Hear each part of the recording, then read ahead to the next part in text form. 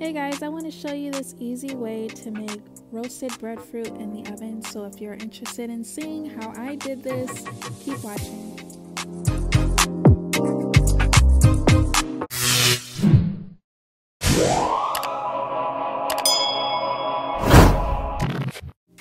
All you really need for this video is the breadfruit. So some people might add oil, but you don't really need to do that for this. So that stem right there is going to be removed, and then at the bottom I place an X on it so it's easier to cut after we remove it from the oven. So I put it in the oven at 400 degrees for about 2 hours, but you're going to check until it looks nice and brown like this.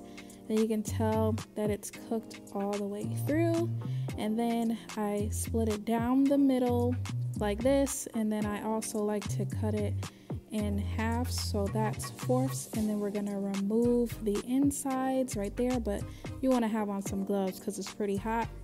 Okay, so it looks nice and pretty like this, and then I remove the outer parts of the skin and slice it into sections like so, and voila.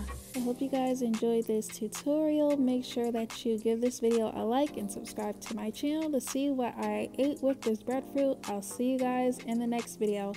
Bye.